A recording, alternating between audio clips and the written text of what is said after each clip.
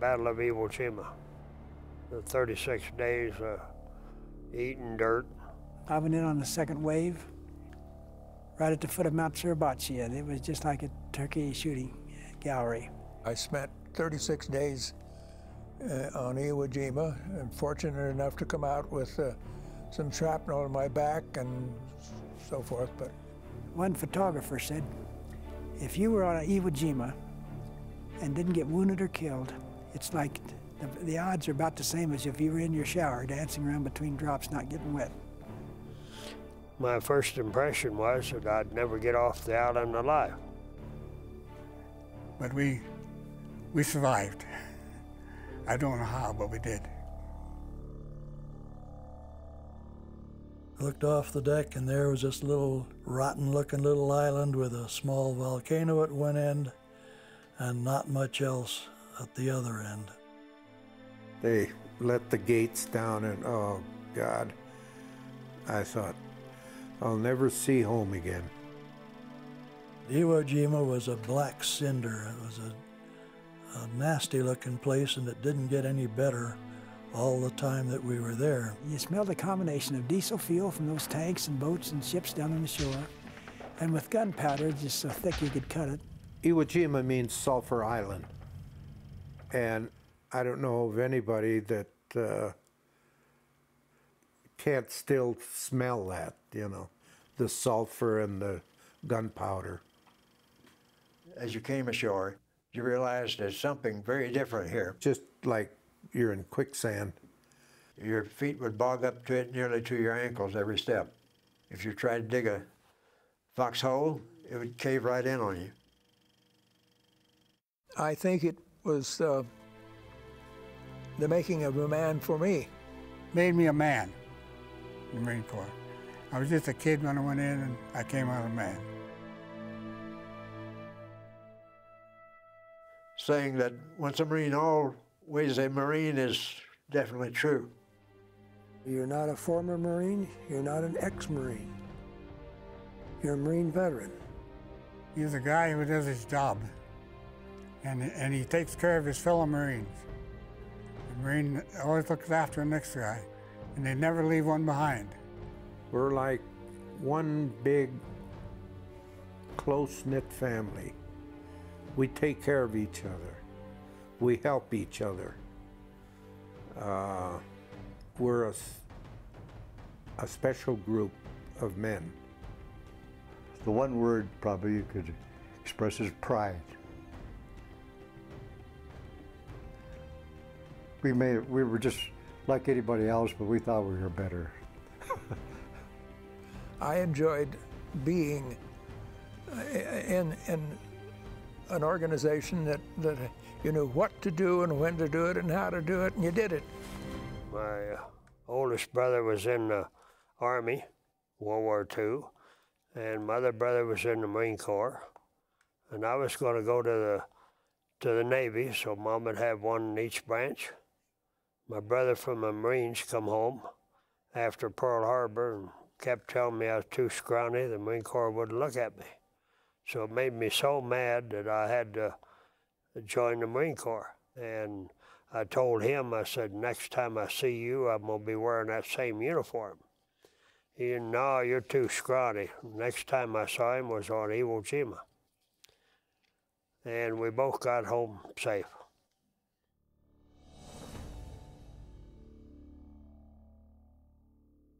I saw some pictures in Life magazine right about that same time of the Marines landing at Tulagi at Guadalcanal. And I thought, that's where I want to go as the Marine Corps. I had 3 brothers in the Navy, and I wanted to be a little different than them, so I thought I'll just join the Marine Corps. Everybody was patriotic. The country was attacked. You could hardly wait to share the duties of a citizen. At that age, you're very adventurous. You have that taken out of you, too. I was 17. I was in my last year of high school. And I knew when I turned 18, they were going to draft me. And I didn't want to go in the Army. I wanted to be a Marine. So I skipped school one day and went down to the recruiting office and enlisted. I joined the Colorado National Guard in Boulder, Colorado when I was 15 years old. At the time, I was 6'3" and weighed 185 pounds. Captain Rogers M. Crosby was the commanding officer of F Company in Boulder, and he was about stretching at 5 feet tall. I walked in and I said, "Captain, how old do you have to be to join this outfit?" And he looked up at me and he said, "Young man, you're old enough. Come in here and sign." Everybody in my high school was going in, you know. Most of them was going Navy. A couple of them went Marines, and of course, one of your friends went. Why, you wanted to go too. We knew we were going to be drafted, so we got together and decided we wanted to join the Marine Corps. So we did. So I went down to the local draft board office and talked with an old chap down there, and my first desire was to get into the Navy, get into pilot's training, and fly airplanes. So I asked him what the possibility of doing that was, and he said, "Sorry, son, that's all full up right now." And so that was just like he took a pin and punched it into my balloon. I said, "Well, can a guy get in the Marine Corps?" "Oh, yes, they need you." Put me down. When war broke out, we all rushed down to get into something, and I tried Navy aviation first, and I'm slightly red-green colorblind, so they told me to try something else. So then same thing happened with the Army, same thing happened everywhere I went until I got to the Marine Corps, and they put their fingers on my face and said, "You're warm, sign here." I wasn't too much good at this student bit because I was anxious to go to war. War had broken out, and so at the end of the year, Uncle Sam and the Marine Corps called me, and I went to San Diego for boot camp. We spent 1 month on the rifle range, and that's all we did. Every day we'd get out and target practice. And of course, that's where, among other weapons, I fired the flamethrower. And since I knew how to pound a typewriter, they put me in an office. We landed at every beach in California, I think, and several times, and then over in Hawaii did likewise, and then we trained out there. I was an artillery forward observer, so I spent a lot of time out in that desert-like country of Hawaii out there and amongst the lava flows. I was sent to Texas A&M for training to learn International Morse code and become a radio operator, and that was a 5-month study. I went 12 weeks to radio school at the base of San Diego. And then thought I was going to radio school, but they said, "No, you're going to stay here. You're going to be a drill instructor." I spent 14 months in San Diego making Marines out of raw material. I loved it. The only difficulties we had in that period were that the horses knew the commands and we didn't. So the old lieutenant colonel left over from China days was running these things, and he'd get us trotting around the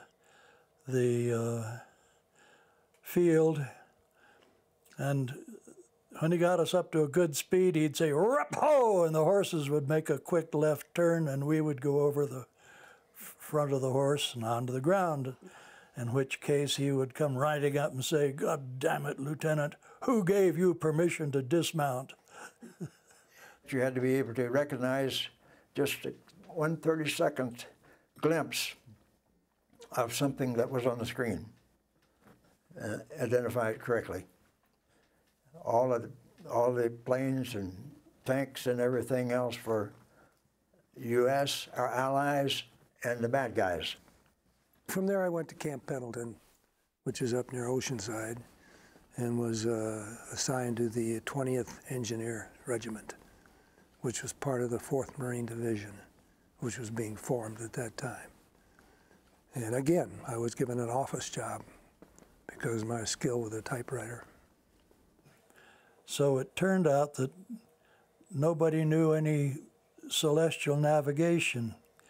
Well, I'd had a course at Dartmouth in celestial navigation, and our executive officer was an Annapolis graduate. So between the two of us and a bosun on the ship who could take reliable sights, we managed to maneuver that thing so that it landed right in on the Willy Willy Harbor on the island of Kauai. We had done a lot of maneuvering and learning how to climb off of rope ladders and go ashore and all the fake bombing and noise making and all that. But I tell you, when you see that first guy go down, you mature in a hurry. That was an eye-opener. Particularly when he goes down, you can't help him. You got to keep moving. We saw a picture in the Honolulu paper of the bombers bombing Iwo Jima. I'd never heard of Iwo Jima before. I didn't even know it existed. And we thought, hey, that looks just kind of like the map we've been training with. So I wonder if that's where we're going. We didn't know where we was going for a couple of days, and then they brought diagrams out and a big mock-up of the island, you know, and we started training about where we was landing and what to do. We was 2 days out, and then they told us where we were going. Well, of course, nobody knew. I never heard of Iwo Jima, and I doubt if any of the rest of them did. They don't tell the lower ranks where we're going, but the minute we talk, we knew we were getting ready to land because they gave us steak and eggs one morning. We had turkey and dressing and pumpkin pie and the whole shebang that you'd have normally on the holidays. The first night, there was an air attack by the Japanese right at dusk. And there was bullets going everywhere, and Japanese kamikaze pilots flying in trying to hit our ships. A fighter, Navy fighter plane comes spiraling down. I heard it sputter, and I looked up, and there it came spiraling down. And it just dawned on me, this is for real. These guys are out to kill us. And they said, well, you're only going to be there about 3 days because the island was only like 7 square miles. And I think somebody miscalculated the amount of Japs that were on that island, over 22,000. And of course, they were all underground. And they explained to us that it was probably going to be rougher than we thought it was because these guys were all dug in. They really didn't know what we were encountering. Just before we landed, our lieutenant told us that 1 out of 3 of you guys won't come back. We were there overnight, and the next morning I got up and went up on deck, and I looked out, and I thought every ship in the Navy was there. We woke up one morning, and there was Iwo Jima. Looked like nothing but smoke. It was being bombed by the Navy, the battleships, cruisers. 72 hours of constant shelling. But it wasn't enough. And they thought we could take Iwo in about a week. That's what the big brass told us. It was just a little after daylight when it got started. Of course, standing there aboard ship, watching all this going on, oh God, they just, I thought to myself, we won't have to go in there. They're going to sink the island. To hear the shelling all those battleships is just a solid roar. It's not a boom, boom, it's a solid roar. And when a battleship goes off, the whole side of that thing is just looked like the whole thing's on fire. The Navy was pounding them with them 16-inchers and everything. Right up to the last minute, the Navy was bombarding the shoreline to soften it up for us.